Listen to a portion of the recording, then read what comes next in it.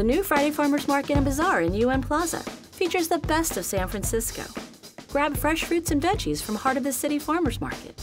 Shop from local vendors curated by SFGovTV, Square, and the UN Plaza Gift Gallery.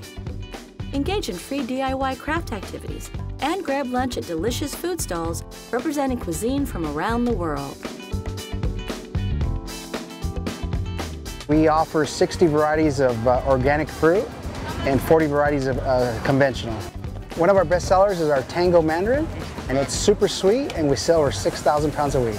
One of the things I like about this market is I get to see my regulars on a weekly basis. You get to meet their families and kids, and it's really good to be here, and like I said, San Francisco will win my heart. One of our vegetables that's very popular is kale, but a lot of people go for dino kale.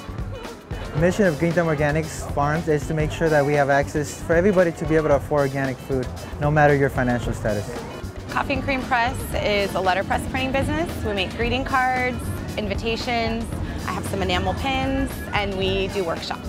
I'm participating in this market because it's a great opportunity for local makers to sell to a really diverse community of people in San Francisco. Square invited us here. They partnered with the market here and invited us to come out and reach out to the public. We're going to do a floral event workshop where you get to arrange your own bouquet. So we'll teach you all the tricks and techniques, and you'll be able to take home a bouquet of your own. We really are wanting to bring opportunities to the community to introduce these local makers to a larger audience.